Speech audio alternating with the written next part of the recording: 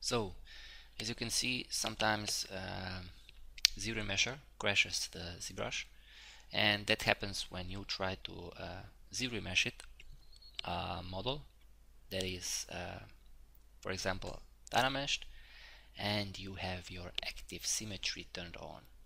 Active symmetry is creating the issue of crashing the ZBrush when trying to apply ZRemesher. So just turn off Dynamesh, go to ZRemesher, set the settings that you need and ZRemesh it, and it will work.